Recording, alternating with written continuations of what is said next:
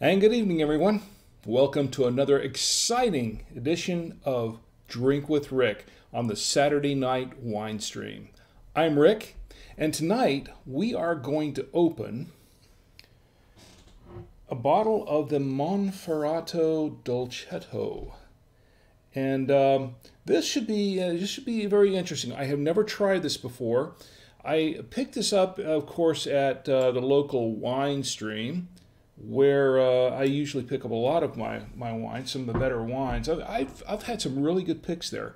And tonight we're going to open this up and try it out for the first time. I have not, unlike some of the other wines that I've picked up from the wine stream or from wine store, I have never tasted this wine before. They did not do a tasting or anything. It was just one I happened to see on the shelf, and I asked Trish and the ladies about it, and they said, yeah, it's actually a very good Italian wine.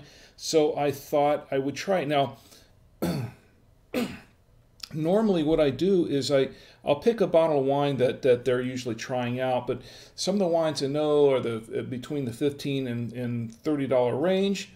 But I wanted to try a wine that was like under that, just like our first wine stream, where we had a wine that was about a $10 wine. It's just pretty much in everybody's price point for the most part, unless you prefer a $2 chuck or something like that. But for the most part, $9–10 a bottle, and that's about what this goes for. And I thought, I think I'd want to try something that's a little bit in my price point too, most of the time, because I can't always afford to just go out and buy $30 wines. I just can't, and it's just not healthy for my bank account.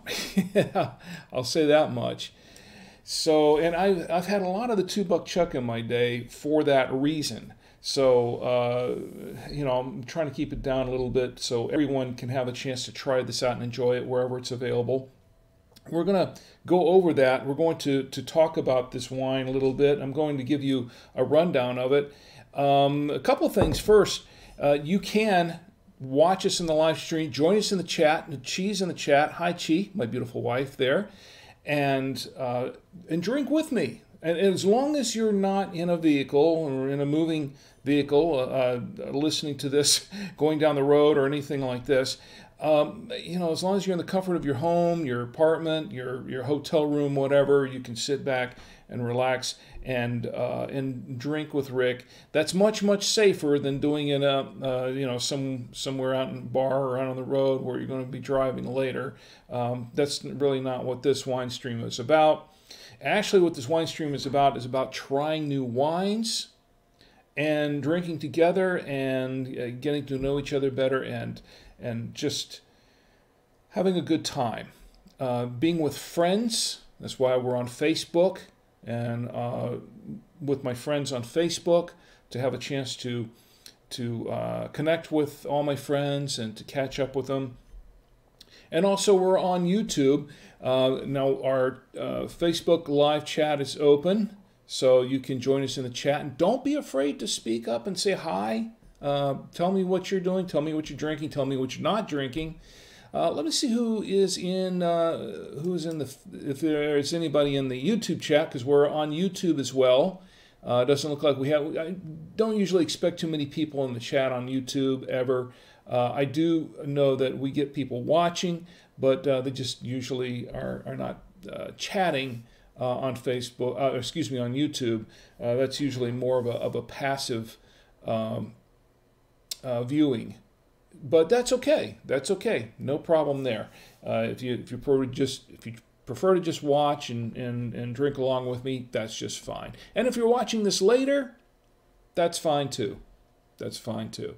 Also, you can catch us on drinkwithrick.com. Drinkwithrick.com is my website. I'm also streaming live there, and you can go to drinkwithrick.com and catch the live stream or the wine stream live,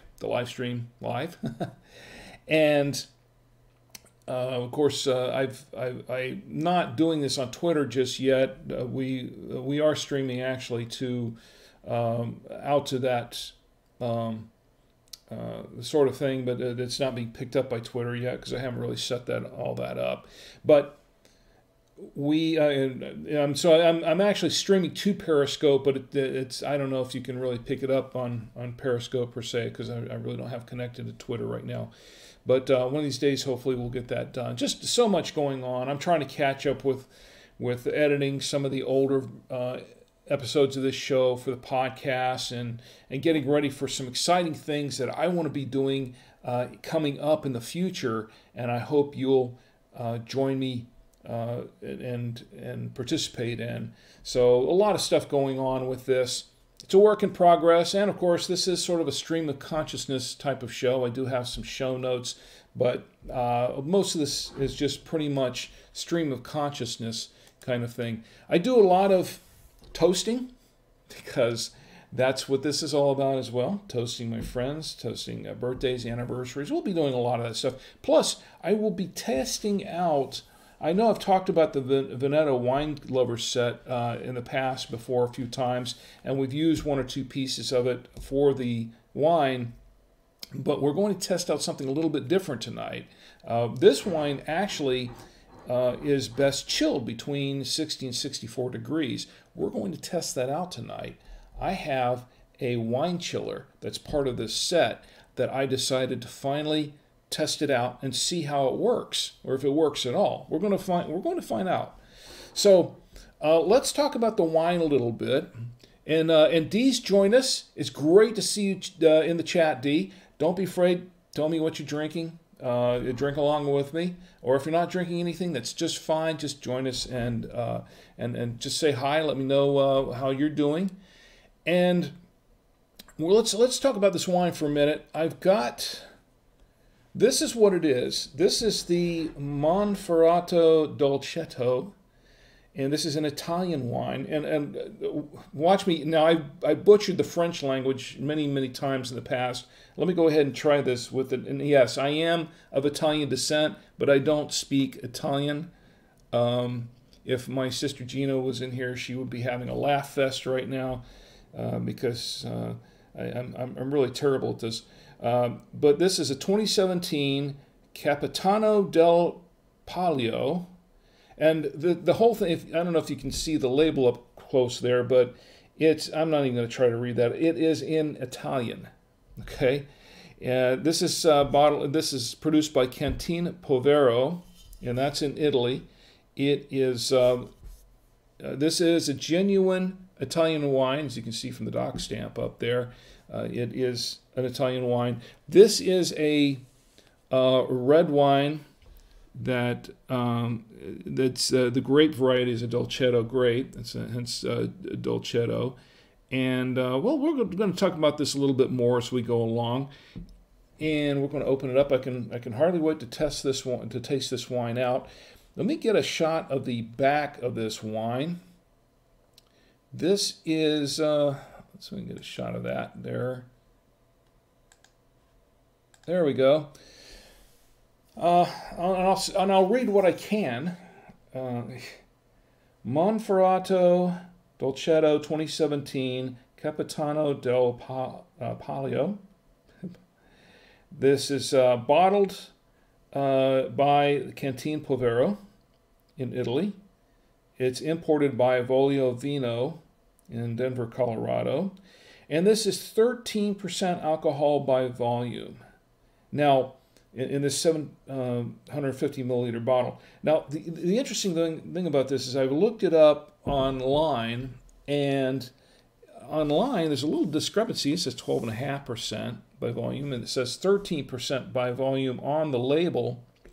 But the discrepancy that's really minor, because as I have been told before, many times in the past, that and I've also passed along here in the wine stream, that just because it says 13% alcohol by volume doesn't necessarily mean it is 13% alcohol by volume straight across the board. It could be as the wine ages, as it sits in the bottle for a while, it can become considerably higher than that.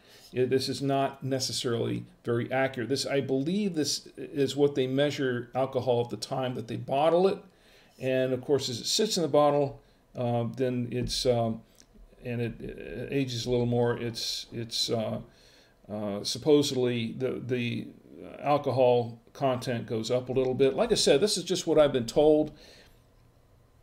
I don't know. I'm going to learn more about this, though. I am curious to know more about this. So, without any further ado, let me go ahead and open this bottle of wine. We're going to taste. We're going to test it out. We're going to taste it. And oh, yeah, there's one other thing. To go along with it, we're going to see what it pairs with as well. To find out what it pairs with, I have tonight. Let me get a close up of this. I have tonight a. I've got a steak, nice steak here. This is, it's not prime rib, it's a, forgive me, Chief, what do we have here? I had it for dinner and I can't even remember. I also have some turkey pepperoni and some crackers to clear the palate, and also some cheese. I have a little bit of Monterey Jack cheese there. And this is a... This is going to be really, really nice to taste out, to test with this wine, see how it pairs, or if it pairs up with this as well. I have a pretty good idea that this is probably pairing better with pasta, and I don't have any pasta tonight, but I don't like to drink without eating something. And of course, I have my trusty bottle of water here off camera. Let's go ahead and open this, and to open it, I have, in fact, no, I didn't. It's right here. Thought I'd put it away, but it's right here. This is my cutter. And we're going to open this bottle of wine with my trusty cutter. There we go. And I have I love this thing. This is, she picked it up for me at an estate sale for $5, but I know it costs a lot more than that. It's my bottle opener, my cork screw bottle opener thing. And I've never seen this before. It's a lot of fun. And we'll pull the cork open. Oh, that's a healthy pop. And let's get the corkscrew, move this out of the way so I don't dump anything here. And there we go. Got the corkscrew out. Got the cork out, excuse me, of the corkscrew. And we're going to let this wine breathe a little bit. And to help it breathe, I have my my Vinetto. This is from the Wine Lover set that I mentioned earlier. This is the Vinetto. Basically, it's an aerator. It's a wine aerator, and we'll just pop it in here like this. Works really, really well. And now we're going to try. I'm not going to put it in here too tight because I'm going to be able to get it out, because we're going to try something else out here in a little bit. There we go. And we're going to pour it into my Cooper's Hawk genuine crystal glass from Cooper's Hawk Winery and Restaurant in Orlando, Florida. And we're going to go ahead and pour it, and we'll see how it pours. We'll just pour a little bit in the glass, and give it a little tasting first. And give it a good swirl. Swirl it around. I got to be careful. I don't want to swirl it on the keyboard. And we'll give it a good swirl. And I can get the aroma from here. I don't even have to stick my nose in the glass. I can actually see if it has any legs, see if it has any tears. The tears are developing. Now this is at room temperature, and I'm going to talk about that in a minute.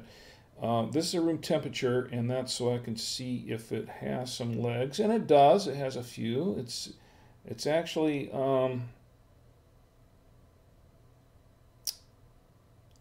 bad. It's okay. Give it a whiff. Kind of a fruity smelling wine.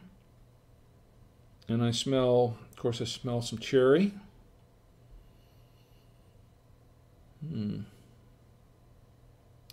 Kind of flowery. And I smell a hint of violet. Give it a good tasting here.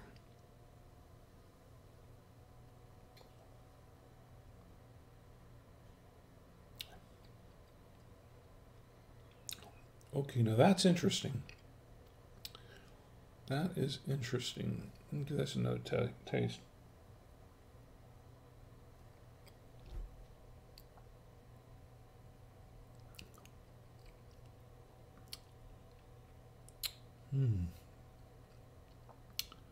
Definitely taste berries. A couple of different berries in this, but it's very smooth, very smooth. I would say it has it's very smooth to taste. It has some tannins, a few tannins. It's not bad. It's actually not very tannic. It's slightly tannic, I would say. It's a little tannic, but not bad. I feel some of it more toward my throat than anything else. Very, well, very fruity. It's a nice dry wine. It's not overly dry. It's not too dry that you would wind up having to. It's not too tannic, so you wind up having to dry out your mouth in a way. But it's very pleasantly dry, and boy, it goes down very smooth. For $10 wine, I'm actually kind of impressed.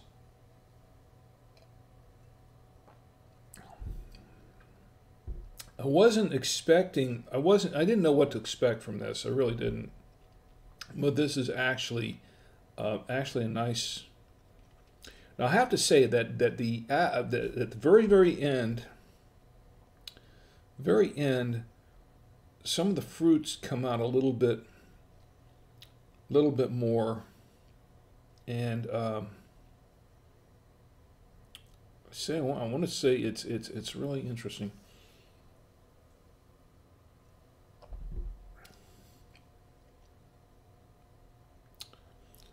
It's a very, what's the word they use? Velvety? I think so. This kind of has a very velvety texture to it. Yeah, I like that. Well, it's very good. I'm going to have a little bit more of this. But you know, before I have too much more of it, let me see if we have anyone else in the chat. See Cheese there, D's there.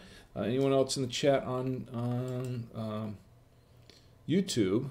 I still check YouTube just to make sure, just in case. But it looks like we have a couple of people in the chat, and it looks like it's kind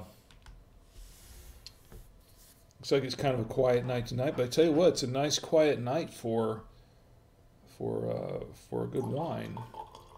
And let me open this up here a little bit. There we go. We're going to test something else out here with this wine in just a few minutes, but I will say this actually is very nice. I think it does well on its own. Now, according to what I've picked up online about this wine, I believe it's supposed to go. Let me get another shot of the bottle here for just a minute. This is that's the back of the bottle, and let's see if I can get the front back up here. There we go. You know, it's actually a nice looking bottle for $10. It looks like a more expensive wine than it is. And everywhere I've checked online, I've looked around online, everywhere else I've checked, it goes for about $10. I think I picked this one up at Wine Store for, I want to say it was $8.99, $8.99, $9.99, something like that. But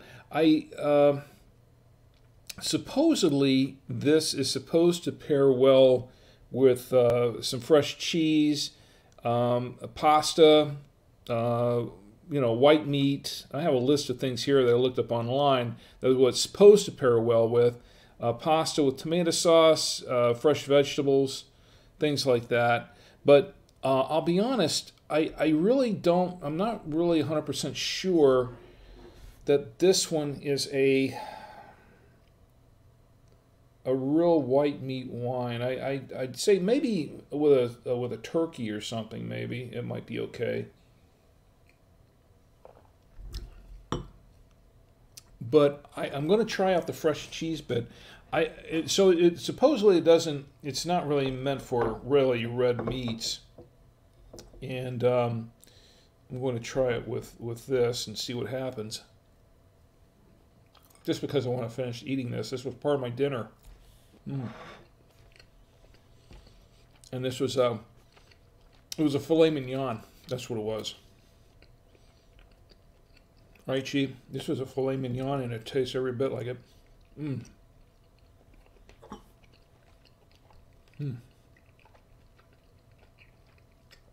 So let me see how this works.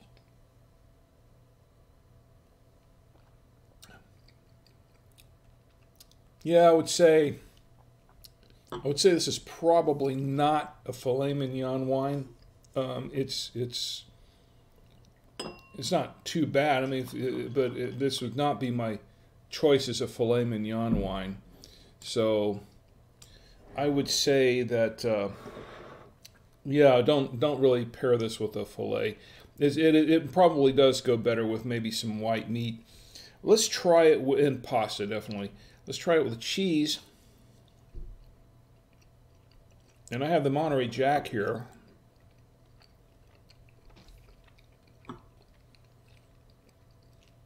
About as fresh cheese I could find.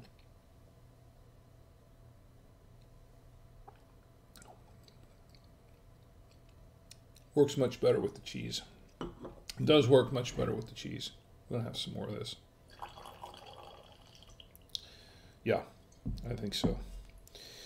Let's, I'm not even going to bother with the turkey pepperoni. I don't think this is really a steak in red meat wine. Well, actually, turkey is a white meat, but it's this is pepperoni. You know, it's more of a spicier meat. I don't think that would work well. I'm gonna have a little bit of cracker here, clear my palate a bit.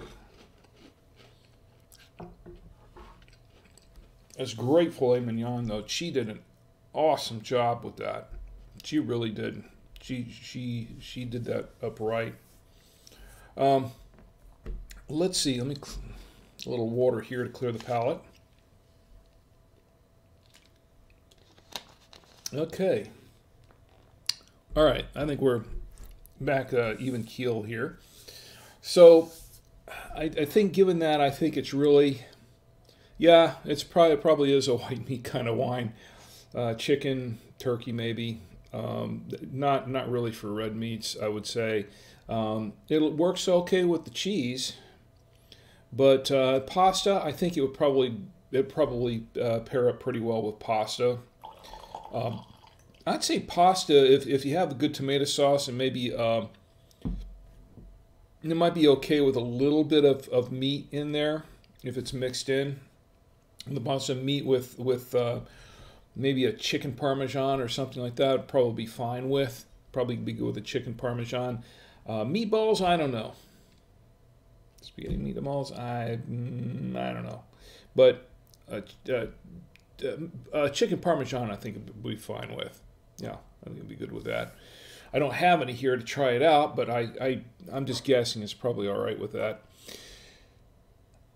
I have another item here I want to test before it gets too warm because I've had it in the freezer for about 2 hours, and hopefully it'll sit for a little bit longer before we try it out.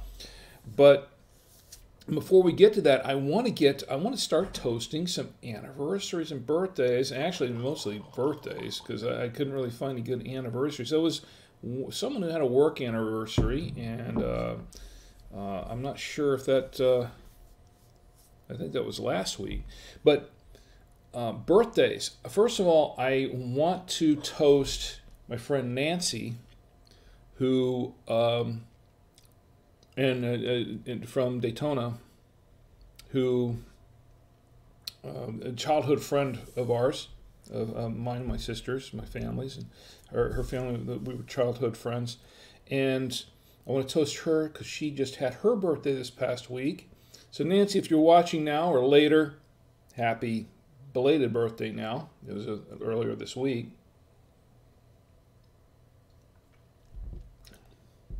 And if you haven't noticed, I like toasting birthdays and anniversaries and things because that's what you do with a good wine, right? We're going to have a little bit more of that. Also, birthday's coming up.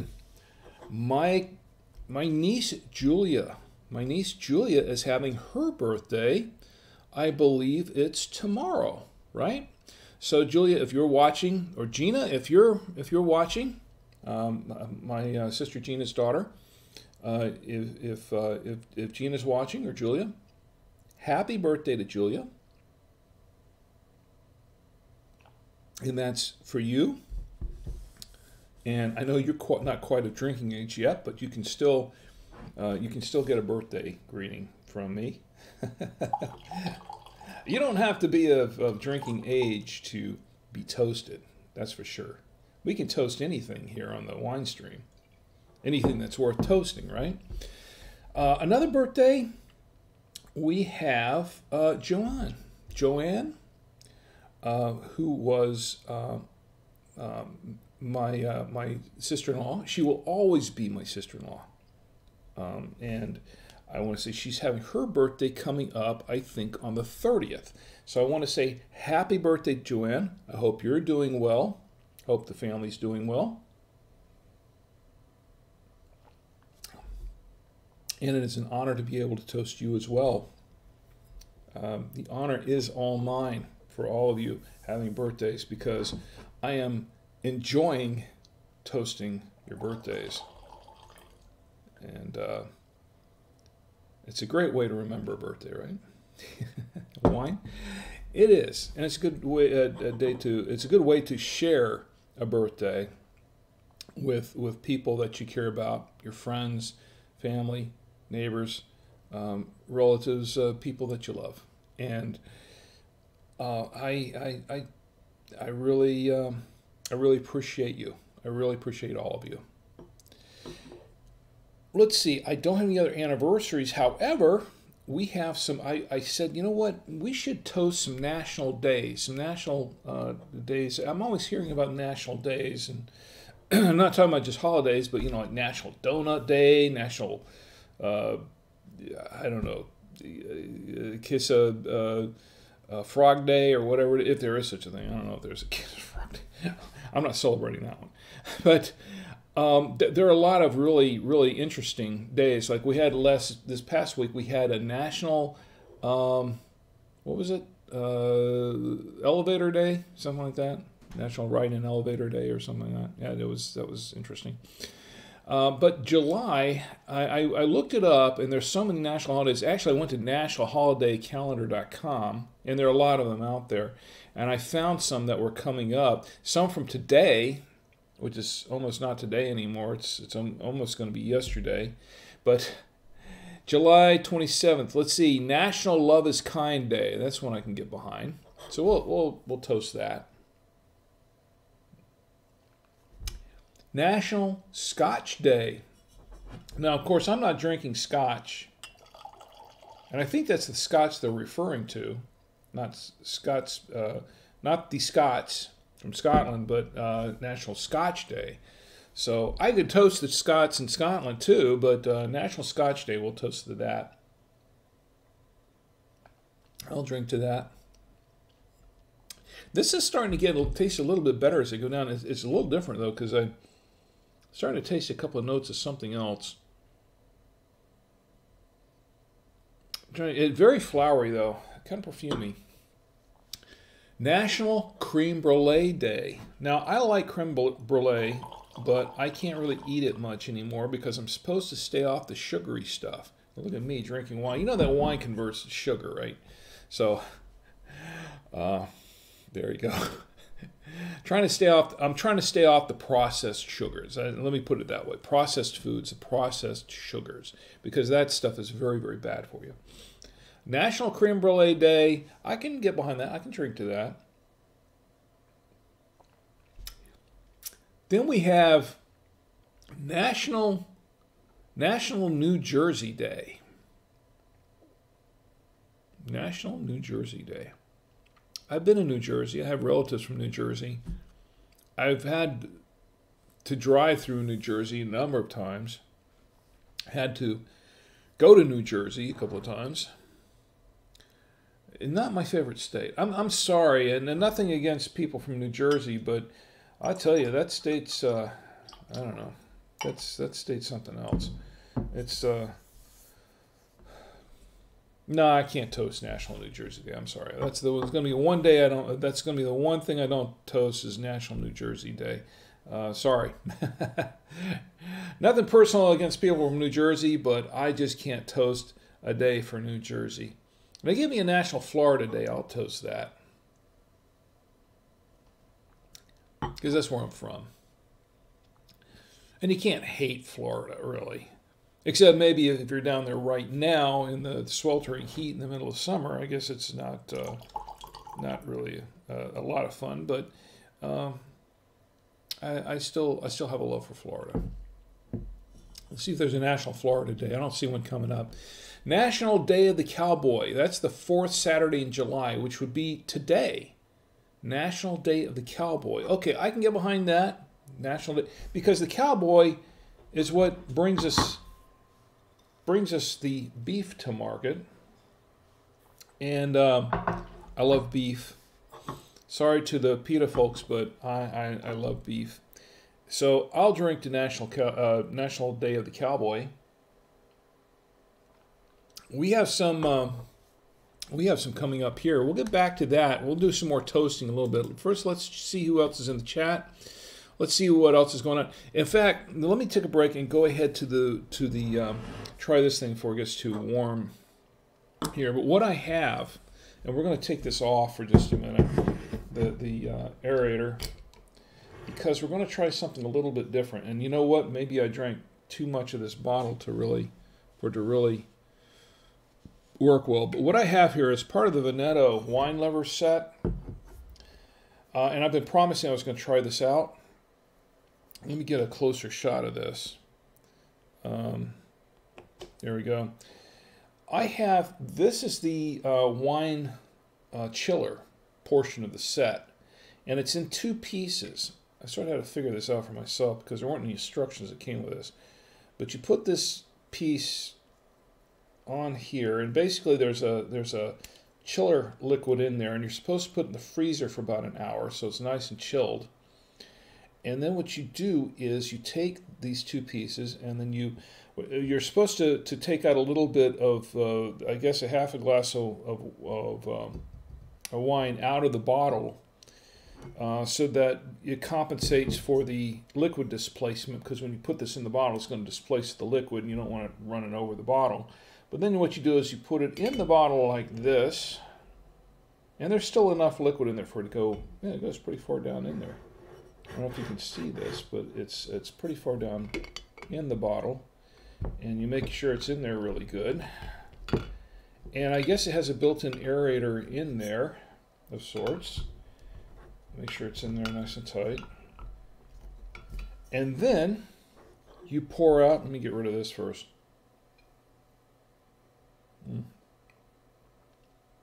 Okay. So then you pour it in, you put it in the bottle, and it's supposed to chill the wine down, and it's supposed to chill it down as you pour it into the glass. And let's see if this works. I have never tried this before. We'll see if it works. Now the reason we're trying it on this wine is because this one in particular, this Monferrato Dolcetto, is supposed to be chilled down to about 16 to 18 degrees centigrade, which comes out to about 60 to 64 degrees Fahrenheit. So it's supposed to be chilled a little bit. I did not put it in my new wine cooler. I'm going to see if it's a little bit chilled. Now, of course, I left this out. I didn't put it in right away. I have this. You're supposed to put it in the freezer for an hour. The little wine chiller in the freezer for an hour and let it freeze. I had it in there for about 2 hours before I froze it, or to freeze it, and before I took it out.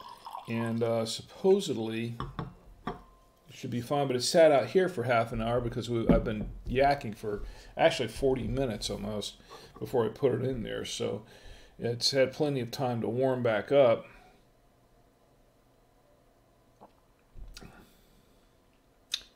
Now it doesn't taste. It tastes. It feels just a little bit cooler.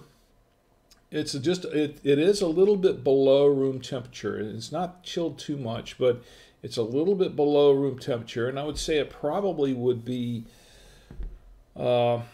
Room temperature here is about 70 degrees. Up here, maybe a little bit hotter because we've got the studio lights on. It's about 72, 74 degrees. And it does feel like it's about 8. I don't know if it's about 10 degrees cooler, but it feels like it's about 8 degrees cooler. I'm just guessing, of course, because I am not a human thermometer. But it does feel a little cooler. When I drink it, it's slightly cooler. So I would say that well, we're gonna leave it in there for the bottle for a few minutes because it doesn't say that you have to. I'm looking at the wine chiller instructions on the box because I have the box right here, and according to the wine chiller instructions, it says store chill rod in freezer for about an hour. Check, did that for 2 hours. Attach frozen chill rod to pourer. Did that. Pour a half a glass of wine out of a bottle to allow pourer to be inserted. Yeah, I definitely did that. Insert wine chiller into bottle and make sure it sits snug in bottle's neck. I definitely did that. And then Vinetto wine chiller keeps chilled wine cold and cools down wine to ideal drinking temperature. And step 6, enjoy wine at its perfection from your first to your very last glass. That's what it says here. Now, I did pour it right after I put it in the bottle. And to be fair, we're down to almost half the bottle. So this thing goes down to, let me see how far it goes down. It goes down, it's hard to tell, but it looks like it goes down about 2/3 of the way into the bottle. So it really hasn't had a chance to really chill the wine because I had already taken about a quarter of the bottle down before I even put this thing in, or actually about a third. I probably drank a third of the bottle before I actually put this in. So to be fair, that really wasn't, because it really needs to sit in the entire bottle of wine to really chill it. But it does taste a little cool. It is a little cooler. Feels a little cooler. I think it does work. I really think it does work. We need to try it out. I guess what I need to do is I need to follow this to the letter next time and open a bottle of wine and try it again when it's just a half a glass of wine. What I'll do is I'll just do the initial tasting, and then, which is what I intended to do tonight, was just do the initial bit to taste the wine and then put the chiller in there. And I really didn't do that. I went farther down in the bottle than I really was supposed to before I put the chiller in. So, okay, so I kind of screwed that up. But it does feel a little bit cooler. And as we'll let it sit in the bottle for a while. We'll let it sit in the bottle for a while and see if it gets, and then we'll try it again and see if it gets even cooler. So we'll talk about other stuff, then we'll try it again and see how it works. In the meantime, let's get back to the national days because this is kind of fun. I like toasting days. Let's see. I like toasting things. I like an excuse to toast something, to drink something. July 28th, coming up, that's tomorrow, is National Milk Chocolate Day. Okay, that sounds like fun. I used to love chocolate milk, and when I was in school, when I was in high school, as a matter of fact, I used to buy a chocolate milk, with my lunch. Oh, that's one reason why my diet was so terrible. I mean, I'd go to school and I'd buy the little pizzas and then have it with a chocolate milk, and then for dessert I'd have an ice cream sandwich or an ice cream bar. That was my lunch, almost every day at school. Almost every day, and I guess that's I don't know. Maybe that's my problem. But that was my diet pretty much at school. On days that I didn't take my lunch to school, and there were quite a few days when I didn't. just because I liked the pizza and I liked the chocolate milk and I really liked the ice cream sandwich. Of course, back then it was a lot cheaper. I think I don't remember what the pizza cost, but I remember the ice cream sandwich. I could buy an ice cream sandwich for 10 cents, which was pretty cool. Well, maybe that was 15 cents. I think the ice cream bar was 10 cents, and then the ice cream sandwich was like 15. In any case, it was definitely, and I knew that was a deal back then. It was I mean, what was it, back in the 70s? Okay, everything was cheaper back in the 70s, but even then I knew that was kind of a deal. So I took advantage of it every chance I got. I told you this is a stream of consciousness show. I'm rambling on. I'm going off on tangents, but that's what I do here on the Saturday Night Wine Stream. Let's see, July 28th, National Parents' Day. Okay, if my kids are watching, Tia and Tommy, tomorrow is National Parents' Day. Just to let you know, now we're not expecting anything special, but just to let you know, tomorrow is National Parents' Day. So I will definitely drink to that. If you're a parent, or you've been a parent, or you're soon to be a parent, I'm going to drink to you. That was worth 2. 1 for each parent. Okay?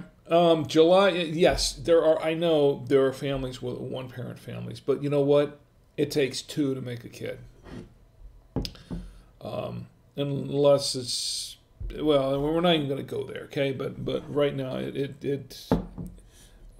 last I checked, it still basically takes 2 to make a kid. We're going to try this again, see if it's any cooler than before.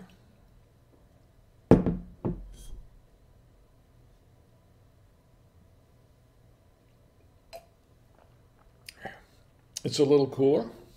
I wouldn't say it's 10 degrees cooler per se, but it's cooler, definitely. All right, what we have coming up July 29th, National Lasagna Day. Now, I can definitely get behind that. I can definitely toast National Lasagna Day. I love lasagna. I love a good lasagna. Now, I've had some bad lasagna. I've made some bad lasagna. But I've also made some pretty good lasagna because I used to make lasagna quite a bit. Now, and I taught Chi how to make lasagna, and then she took the ball and ran with it, literally. She made the last time, as a matter of fact, I think we had it on the wine stream. I had some on the wine stream. It was 2 or 3 weeks ago. She made a lasagna, and she's really experimenting with the lasagna, and there were some that turned out great, some that were not so great, but the one that she made a few weeks ago that I tried out on the wine stream a few weeks ago was just great. I mean, it was just awesome. And I tried that with the wine. I can't remember which wine that I paired that with. I think it was, I want to say it was the Domaine de Genasse or was it the Massimo, that one right there.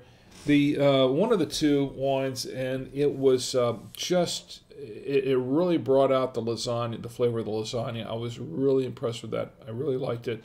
She did a fabulous job with that lasagna, and I hope she makes it again sometime soon because I love lasagna. And here's to National Lasagna Day. Maybe because tomorrow's National Lasagna Day, maybe she'll make it. If she's still watching, because I know she may have fallen asleep by now, but because I've bored her to death. But gee, if you're still watching, tomorrow is National Lasagna Day. Hint, hint. Here's to National Lasagna Day. What else do we have coming up here? Let's see. National Father-in-Law Day. Okay, I'm going to skip that one. National Whistleblower Day. National nothing against my father-in-law, but actually, I never knew my father-in-law, to be honest, because my my father-in-law, you know, passed away long before I met my wife. But I'll toast him. I will toast him because I've always kind of wanted a father-in-law, and it's I'll toast him.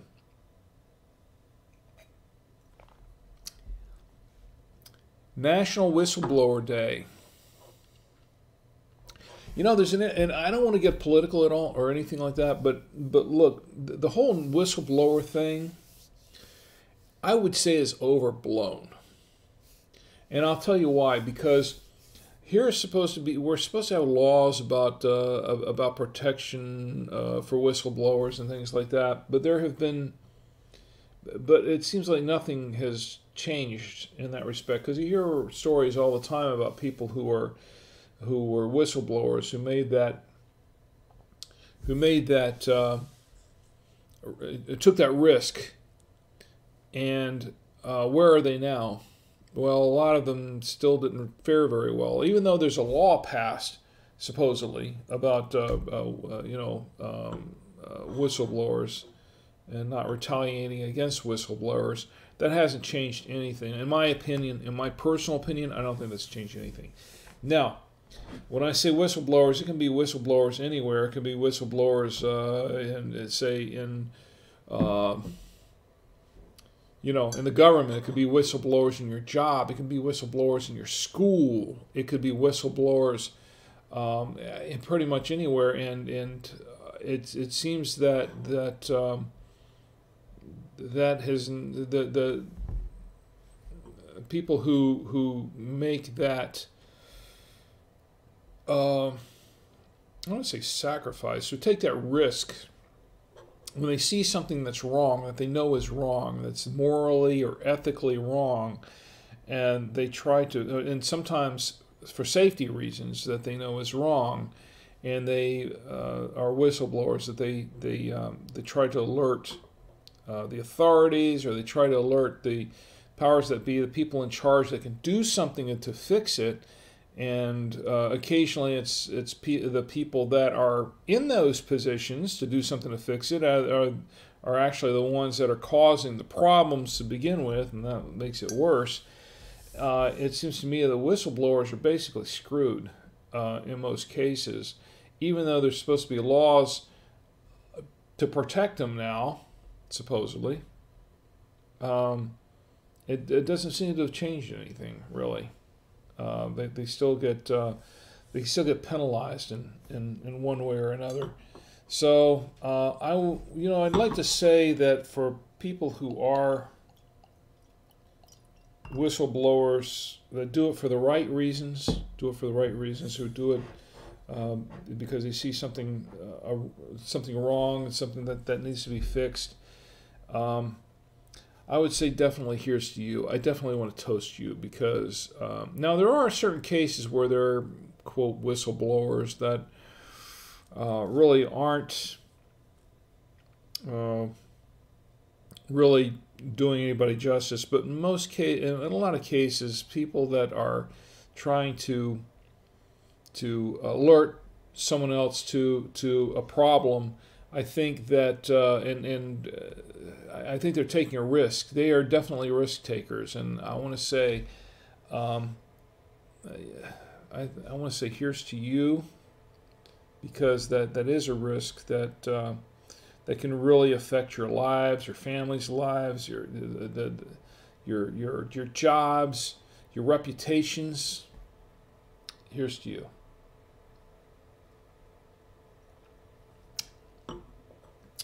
What else do we have here? Something a little bit happier. Okay, July 31st. July 31st is National Avocado Day. And I'll drink to that. I love avocados. I love avocados.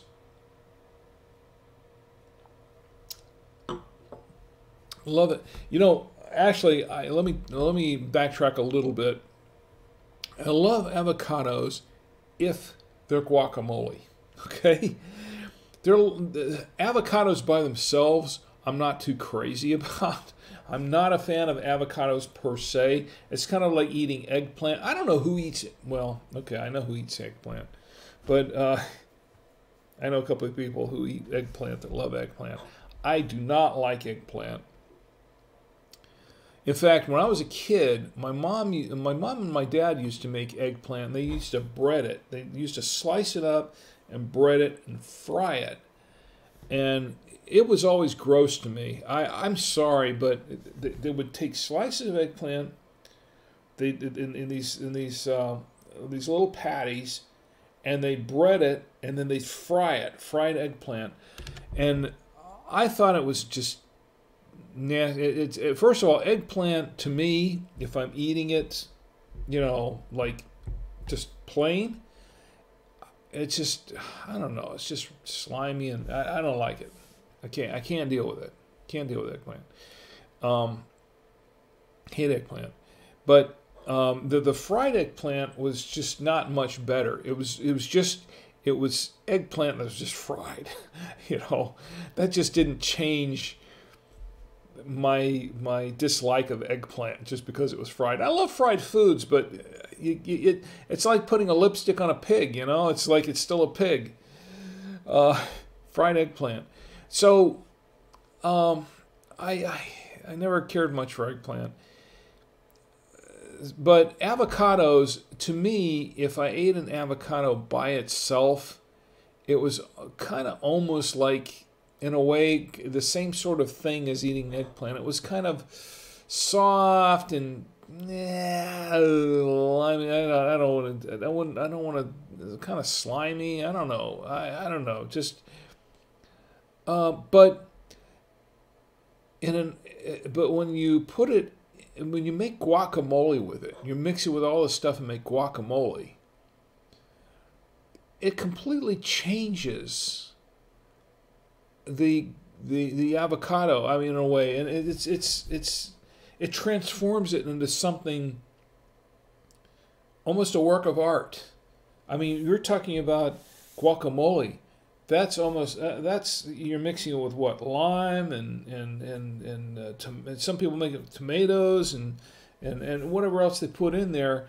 And when you make, she makes guacamole. Now she makes it really, really chunky. She likes her guacamole chunky. I'm not crazy about chunky. I'll eat it because because I love guacamole.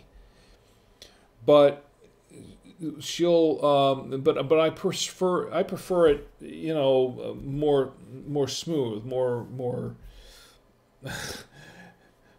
unchunked. She likes it really chunky. I don't like it chunky. It's kind of like peanut butter. It's like some people love peanut butter when it's chunky. Some people love it smooth. I was never a fan of chunky peanut butter. I like smooth peanut butter. I like it smooth. I do not like chunky peanut butter, but some people love it chunky. It's the same thing with guacamole. To me, guacamole needs to be really, I don't know, guacky. That's not a word. But it needs to be like just a little more minced up. So you can really, the thing is with chunky guacamole, you dip into it with a chip or something, and you can break the chip because it comes up in these big chunks. If it's a lot smoother, for lack of a better word, chunky and smooth like peanut butter, if it's a little smoother, you can easily dip into it and get a hunk of guacamole on your chip and not worry about big hunks of it falling off or getting on your shirt or whatever. It's I don't know. It just seems more elegant that way, just with a guacamole, with smooth guacamole. And I love guacamole, I really do. And she makes a really great guacamole. It's just not, I just would wish it were not so chunky, but that's the way she prefers it. So that's how she makes it. But where was I going with that? I don't know. I need some more wine. Anyway, the guacamole, if the avocado is guacamole, I love it. If the avocado is just avocado, like chunks of avocado in a salad or something, I can't really get by. I can't really eat it. I can't. It has to be guacamole before I eat it. But I love it when it's guacamole. I really do. What and I think let's see, what else do we have here? July 31st, National Raspberry Cake Day. Okay, you know, I forgot to toast guacamole. I'm not toasting National Avocado Day. I'm toasting National Avocado Day as guacamole. What they should have is a National Guacamole Day. National Raspberry Cake Day. Okay, I can do that. Raspberries, I like cherries, which is one reason why I like a lot of these wines, because a lot of them have a cherry flavor to them, and I love cherries. One of my favorite fruits are cherries. And as a matter of fact, she brought home a bag of cherries today, and I washed them, and I was just eating through those things. I had to stop eating them because I was just kind of going through too many of them. You don't want to eat too many of them, but cherries, I love cherries. It's one of my favorite fruits. It's one of my favorite flavors. It's cherry. National Raspberry Cake Day. Now, raspberry is a little bit different from cherries. I like raspberry too, not as much as cherry. I think raspberry is a little tartar than cherry, in my opinion, but I still like raspberry. And actually, if I would put a graph between my my four favorite berries, I would put cherries first, then blueberries. Then I would say blackberries, because I love blackberries, but I can't eat them so much anymore. And then raspberries. Those are real. And there are other berries on there too that I can get behind. But my favorite berries are in that order. But National Raspberry Cake Day, I've never had a raspberry cake. Never. But I would love to try one. I would love to try a raspberry cake. Is there really any such a thing as raspberry cake? Is there really?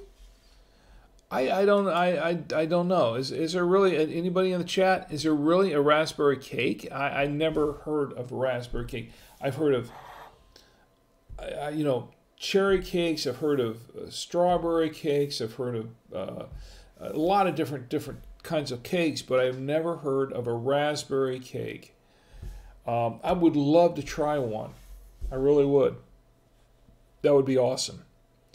I'd be willing to try that out. So, raspberry cake. Okay, well, I'll toast it. I'll drink to that.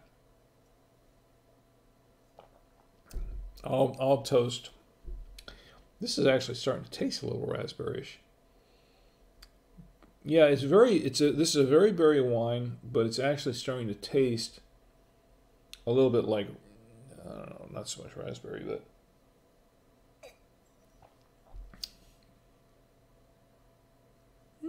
maybe a little bit.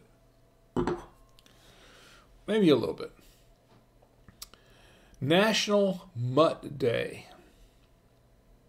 Does it have to do with dogs? Let me find out. National Mutt Day. I don't know. It's a day.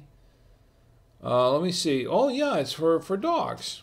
National Mutt Day. According to the website here, it encourages us to embrace, save, and celebrate mixed breed dogs twice a year on July 31st and December 2nd. So they get 2 days. National Mutt Day gets 2 days, July 31st and December 2nd. Oh, who gets 2 days? I don't know. Anyway, National Mutt Day is July 31st. So if you have a dog, and I love dogs. Dogs are great. Dogs are awesome. If you have a dog, National Mutt Day. If you have a purebred dog, that still celebrate your dog. But if your dog is what they would call a mutt, and it sounds really mutt sounds really derogatory to dogs. But, to be honest, there are a lot of what I'd call mutts, dogs, that are really, really cool dogs. They're really cool dogs. Now, my dog, or I should say Tommy's dog, Cosmo, I don't think he'd be considered a mutt. I mean, when you're saying mixed breeds, you're talking about mixed like 2, 3, 4 different breeds. You don't know what the breeds are. They're just a bunch of mixed breeds. It's a kind of a Heinz 57 kind of dog. Cosmo is a cockapoo. Now, he's a mixed breed. He's a cockapoo, which is a combination of Cocker Spaniel and a poodle. Now, that kind of mixed breed dog they've been trying to make it a purebred for a long, long time. I think they've been lobbying the association that takes care of the national dog breeds. I can't think of it right offhand. I've had too much of this wine. But the National Kennel Club, thank you. I don't know who I was thinking. I just thought of it. The National Kennel Club. American Kennel Club, I'm sorry. American Kennel Club, thank you, Rick. Appreciate it. American Kennel Club, the AKC, it recognizes official breeds. And there are a number of official breeds that are on there. Cockapoos are not considered an official breed. Official pure breed. I guess they're still considered a mixed breed, which they are. But look, how many purebred dogs are actually purebred dogs? How many purebred dogs were actually, I don't know, hundreds, maybe 1,000, couple thousand years ago, were actually mixed breeds that over time became their own breed, right? Yeah, take German Shepherds, for instance, Collies, dogs like that. I think Collie is a purebred. German Shepherd's a purebred. An Irish Setter, I don't know. But I don't even want to go there right now. I really don't.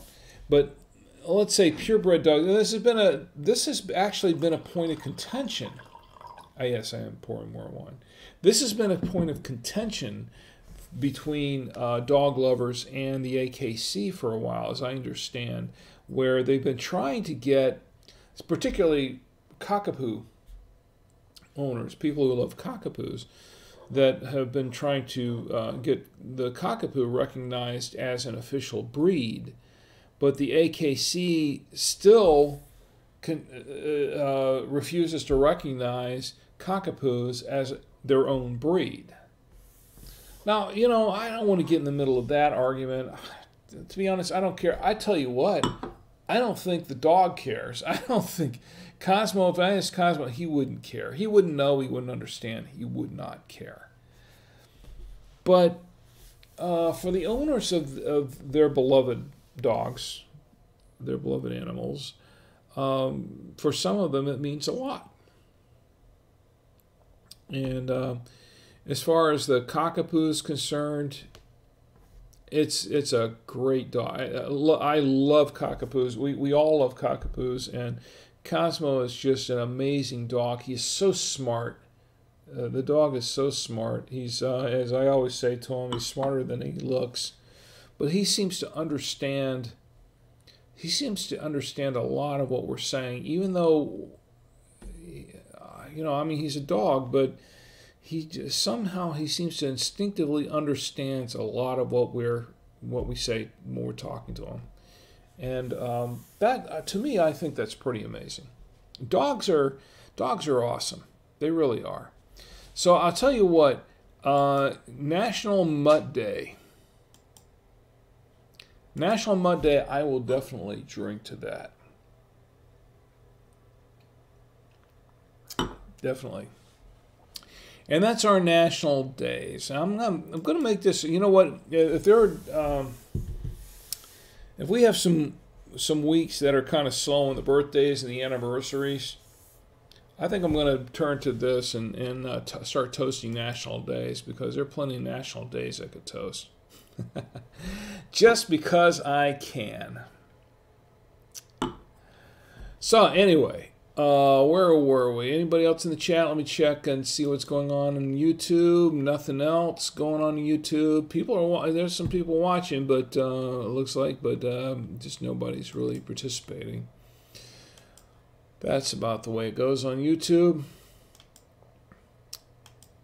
Facebook's been a little spotty tonight. I noticed that a few times, and if you're bearing with us, I noticed that a few times the stream has stopped a few times, has cut out a few times. Fortunately, I'm recording this. I did remember to hit the record button. Now, last week I hit the record button late. I'd forgotten. I have notes here that says don't forget to press record. And I forgot to press record when I started, and I'd pick it up in the middle. But tonight I remembered to press the record button before I started the show. So this is being recorded, and if we're missing something on Facebook, maybe I can upload a full version later on that everyone can watch later. In the meantime, let's continue to enjoy this moment on the wine stream. I want to have another piece of this cheese because it's actually pretty good. Although it's getting a little dried out because it's been sitting under the lights. Okay. I went to the National Days. I want to talk about the wine lovers set for just a minute because we have been testing this out, and it has chilled the wine down just a little bit. I can't say that it's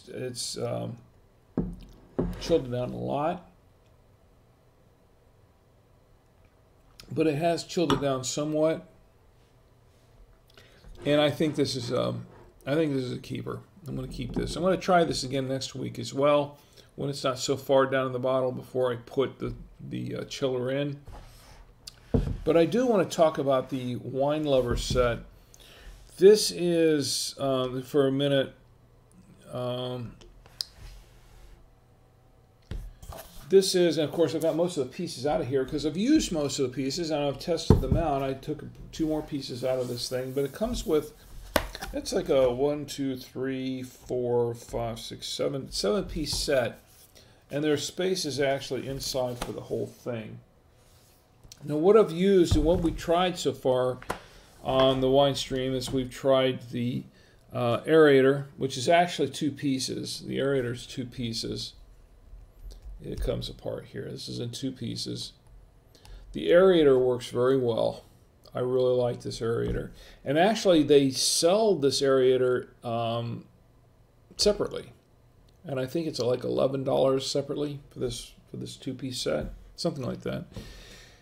It's available at drinkwithrick.com. It's available from Amazon.com, and you can look it up at drinkwithrick.com and purchase it if you want to purchase it. It's fine.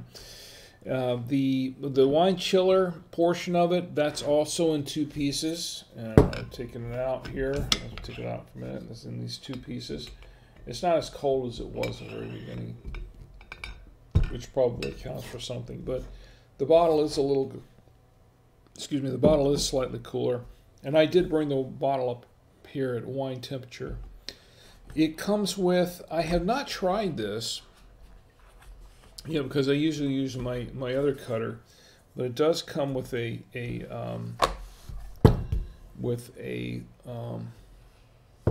wine, a seal cutter. I don't know what they call this thing, to be honest. It comes with one of those, and we're going to try this out. Maybe next week we'll try this out and see how it works instead of the one that I traditionally use, which came with the corkscrew. And it comes with a, we'll have to try every one of these pieces out at some point. It comes with a stopper. This is interesting. I played around with it a little bit. And it's supposed to be a stopper where you put it in. If you haven't finished the bottle of wine, you put the stopper in and sucks the air out, and then really creates a seal and stops it.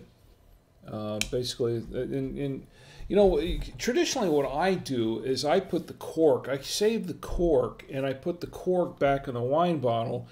If I haven't finished it all, like tonight, I might. Sheesh. I've gone pretty far down this bottle, I didn't realize it. But if I don't finish the bottle, I will put the cork back in the bottle and I will put it back in the fridge, and then I'll have it, maybe finish it off tomorrow, like with a Sunday night dinner or something like that. I'll do that. So that's what happens when you see the wine stream. You see that I go down about halfway into the bottle, and you say, well, what does he do with the rest of the wine? That's what I do. I put the cork in it. I literally put a cork in it. Yeah, I put a cork in me too, right? I put a cork in it, and I put it in the fridge.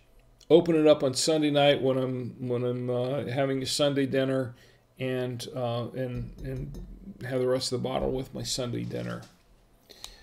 I have not tried this yet, but this looks like a pretty interesting piece. We need to try this as well. I like to rinse it off first before I use it. So I'm not going to try it tonight. And then we have this. We have a corkscrew, and what it does is it has the knife. Actually, it's serrated. That's interesting. My other one, which is it was branded Las Vegas because she picked it up when she went to Las Vegas a few years ago with her sister, my sister-in-law, for a few days, and she brought me back that as a souvenir, and it's just falling apart. It's really starting to come apart. It's because it's been used a lot. I've opened a lot of bottles of wine with it. And that one just has a straight, very sharp little cutting knife. This is duller. This is not sharp. I don't think I can really cut myself on this like this, but it's serrated. I can't get really any closer to it than that, but I don't know if you can see it. But it's serrated. I don't know if this will really cut anything or not, to be honest. We'll have to try. We will definitely have to try this on a wine stream, upcoming wine stream. So I'll save that piece and we'll try it out. It is, but it looks like a traditional corkscrew piece, like what you'd find, like what a lot of garçons would have in a waiters would have in a restaurant. Where they'd cut open the wine and then they'd open the bottle of wine for you in a really one of the finer restaurants. A lot of the restaurants I go to, they don't open the bottle; they just hand it to you. Here's a glass of wine. Here's a bottle. But finer restaurants, when the waiter would actually open the bottle of wine for you, they'll use a lot of them will use something like this. And so we'll try that out and see how it works in a future wine stream. But that is pretty much the Wine Lovers kit. It's a 7-piece kit, and the seven-piece kit sold for $19.95, I think, on Amazon. And I do have links to this. If you want to purchase this Wine Lover, and I'm not hawking this because I'm not a shill for them or anything, but I do get a few cents because I'm obviously if I have some Amazon links on there, I'm going to have an affiliate link there. That if you want to buy that, you can purchase it right from the website at drinkwithrick.com. You don't have to do that. You can just go straight to Amazon and do it. But I tell you what, I would really appreciate if you could, because to be honest, a few cents here, a few cents there would definitely help forward the wine stream, help support the wine stream, would help support my wine habit. I just spilled something there. It would definitely support the wine stream because it does cost me to do this. I'm doing this for fun, of course, but it does cost me to. It's not free. It does cost me to do this. So if you're interested in helping to support, I would really appreciate your support, and click on the Amazon links for the Vinetto set. Also the Wine Bible. I was going to mention the Wine Bible, which I really highly recommend. The Wine Bible by Karen McNeil. It's 1,008 pages of everything about wine. I mean, she has pretty much everything on wine in that book. And there is a paperback version. There's also a Kindle version. The paperback version, I don't remember how much it cost, to be honest, because I didn't get the paperback version. I've got the Kindle version. I've got the Kindle version right here on my Kindle. The Kindle version is actually, last time I checked, it was actually free if you're an Amazon Prime member. And I'm an Amazon Prime member, so I got it for free. And it's a great book. I'm still going through it. I'm still trying to make a dent in this thing. It's 1,008 pages long, and but it has just about everything about wine that you could think of. It's very, very good. From what I've seen so far, what I've read so far, it's a really, really good book. If you're interested in that, you can go to drinkwithrick.com, click on the link, and purchase your own copy of the Wine Bible by Karen McNeil. Or you can, if you're an Amazon Prime member, get the Kindle version for free. I won't make anything off of it, but that's cool. It's as long as you're, if you like wine, as long as you're learning about wine, if you want to read it about wine, that's fine. That's good. All right, no pressure there. It's all good. And that's the Wine Bible. I think we're going to pretty much close up here soon, in a few minutes. I'm starting to feel this. I'll tell you what, I've got to have a little bit more of this filet mignon. Even though it does not pair well, it does not pair well with this wine, okay? Don't try it. Don't try this at home. I love steak, so I have to have a little bit more of that, because I can't throw that out. No way.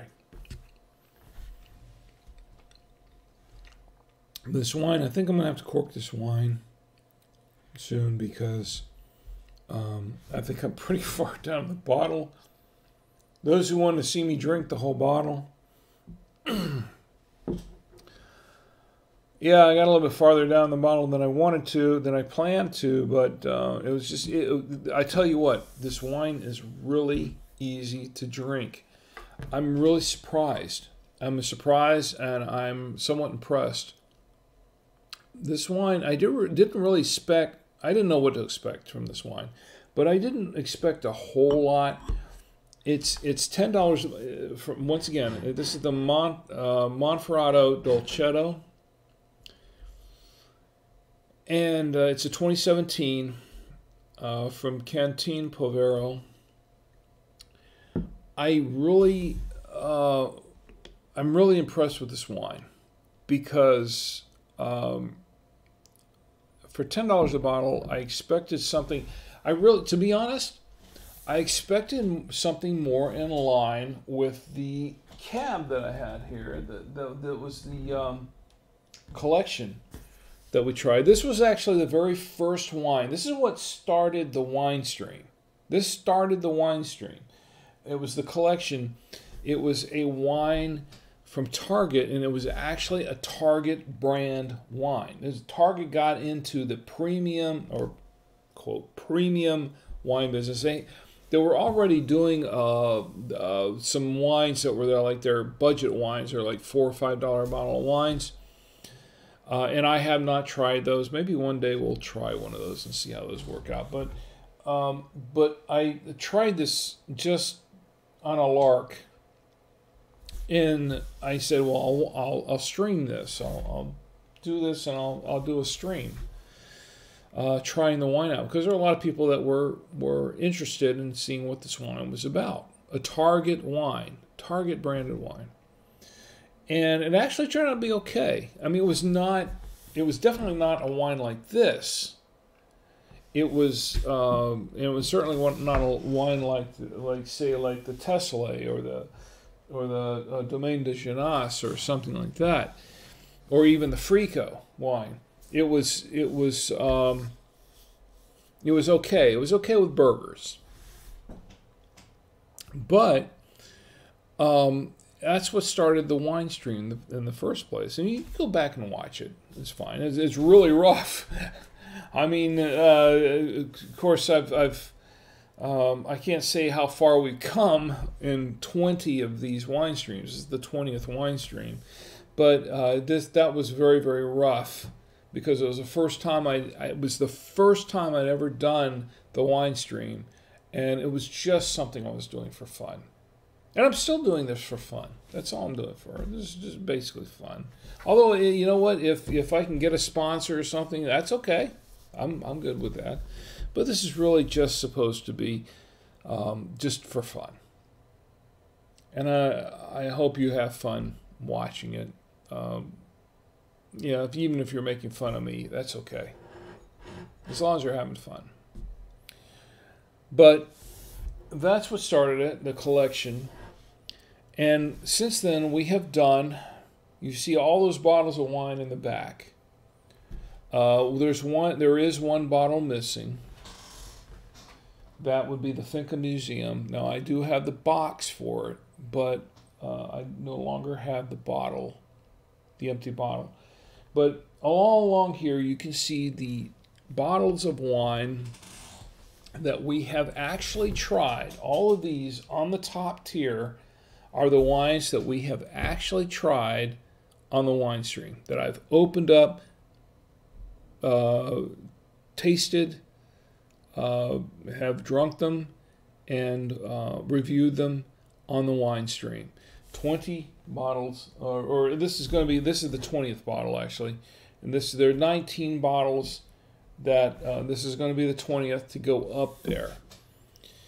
With this 20th episode, we're going to reach beginning with the 21st episode, we're going to reach another milestone, and we're going to up the game a little bit. We're going to up the ante a little bit. And I'm not going to tell you what it is right now, but we're going to next week. You'll have to tune in next week to see it, to be a part of it.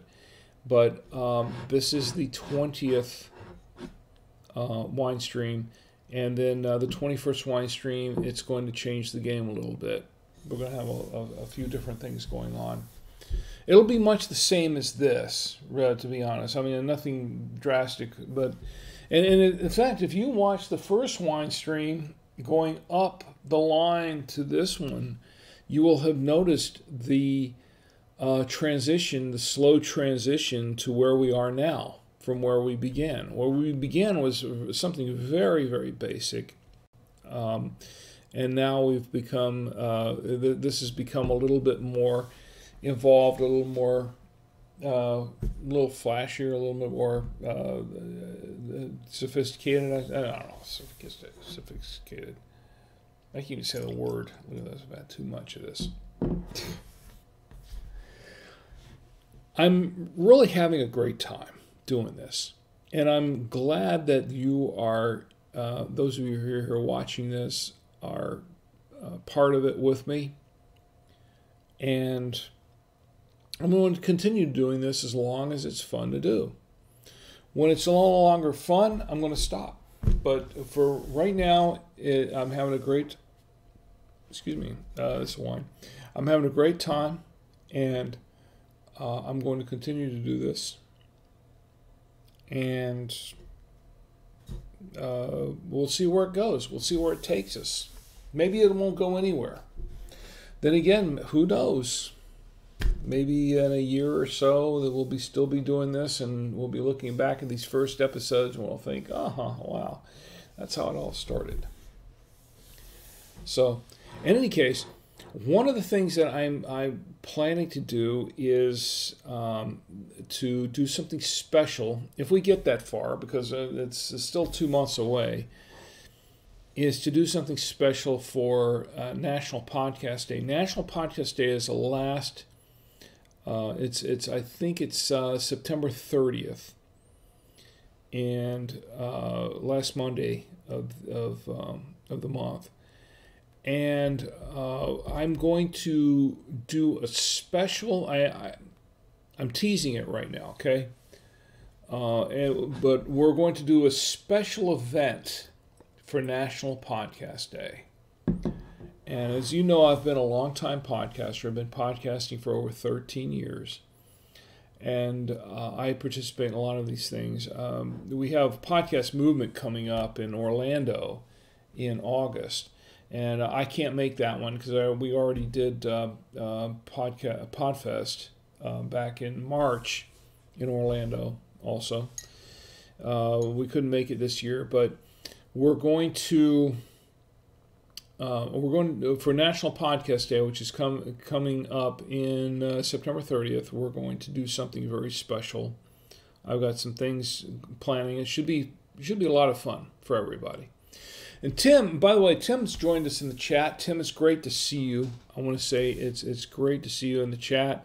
I hope you're having a good weekend and that you're drinking right along with me. And to be honest, look, I'm almost embarrassed to say this, but I told myself I wouldn't go farther down than half the bottle. But as you can see, I don't know if you can see in these lights, in the studio lights, but I am 2/3 of the way down this bottle.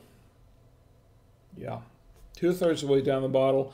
This, I tell you what, we're drinking the Monferrato Dolcetto. It's an Italian wine. These are from Dolcetto grapes, and from Italy.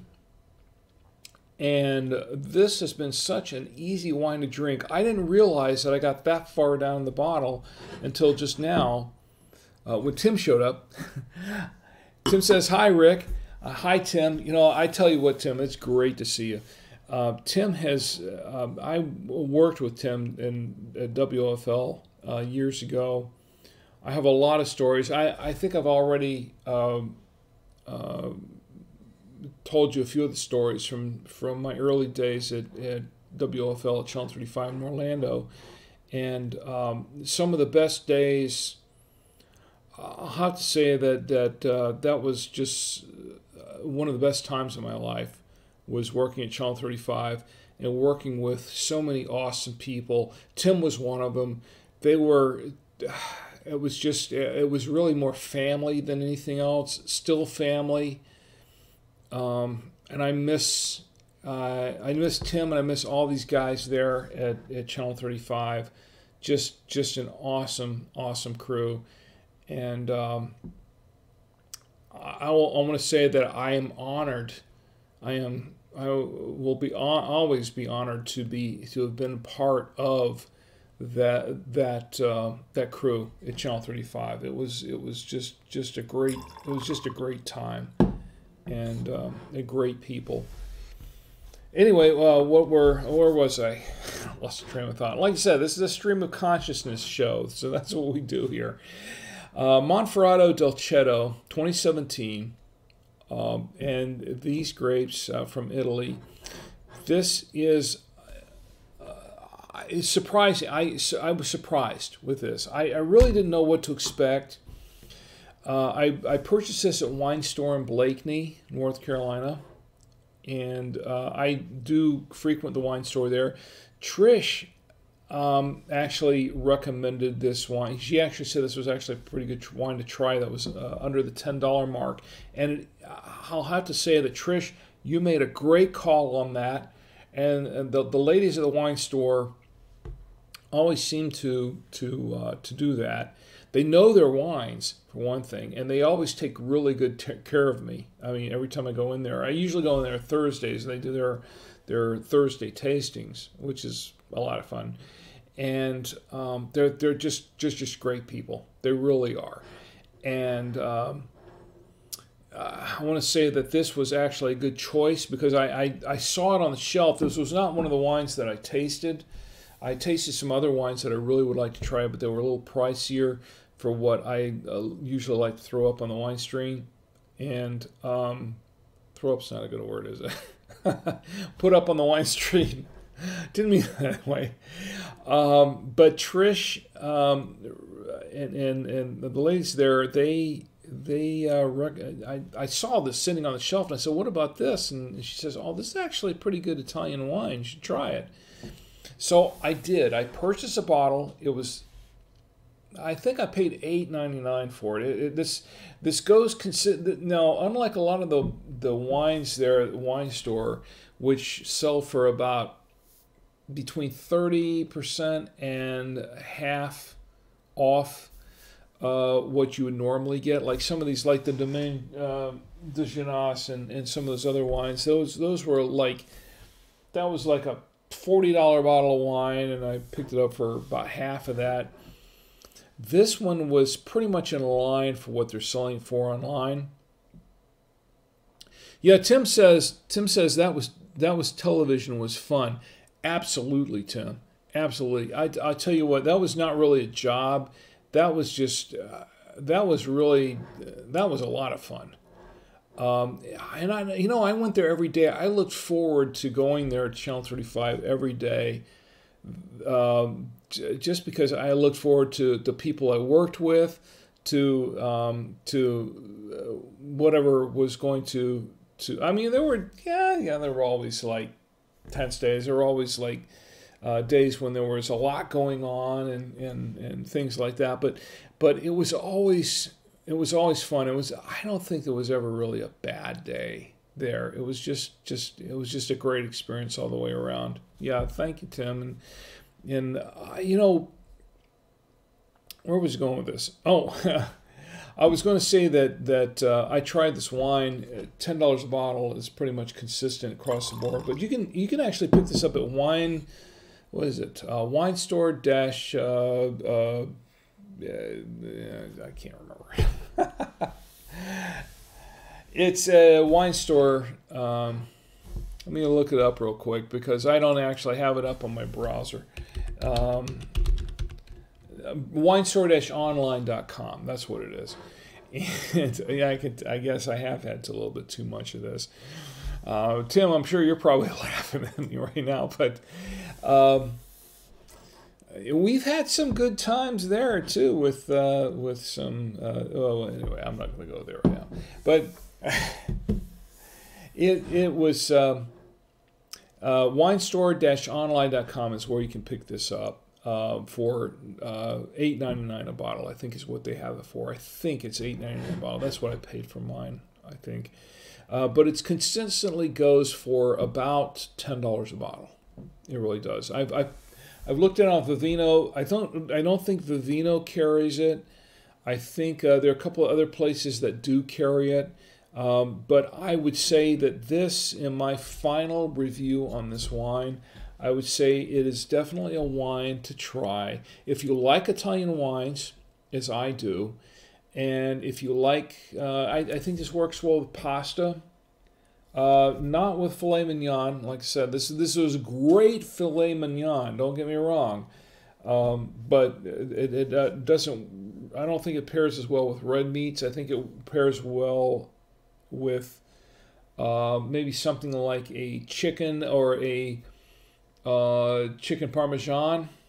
I think it pairs really well with pastas with tomato sauce and maybe some white meats in there.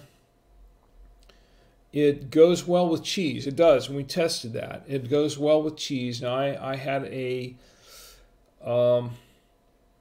what I have here, I had a Monterey Jack here, but I think it would also go equally well with a mozzarella. I think it would probably go well with a provolone.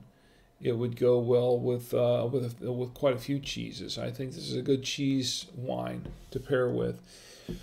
I think it would also go well with I don't know, maybe an appetizer. And I think it goes well on its own. This is actually a pretty good wine that you can drink on its own. I don't, and I can say that about some wines. There are some wines that I say that you can drink by themselves, and then there are other wines that I say, well, you really need to pair it with something, because you don't really want to drink that by itself, especially if it's something that is really, really tannic or if it's really acidic. So you want to really pair that with a food that fits that type of wine. But overall, I really, really do recommend this wine. I like it. The Monferrato Dolcetto. And this was a 2017 vintage. So I think that's about it for our wine stream. I think it's time to close it up. But I want to thank everybody who joined us this evening. I want to thank You know, of course, my wife, she's been in the chat. I don't know if she's still awake. Dee, it's great to see you. Tim, it's great to see you. And everyone else who's joined us, and everyone else is going to watch it later, because I know a lot of people, I go back later and look that a lot of people watch the wine stream afterwards, after the fact. But I want to thank you all. You're my friends. I do appreciate it. I appreciate all of you. Thanks for staying with me to drink with me. And I hope you join me next week. Next week, I'm not really sure what we're going to do. We have a couple of choices. The Hecula. The Hecula might be a good choice. We'll see what happens. In any case, I want to thank you all for joining me tonight for this wine stream. And join me next week when we can all get together on the Saturday Night Wine Stream and drink with Rick. Good night.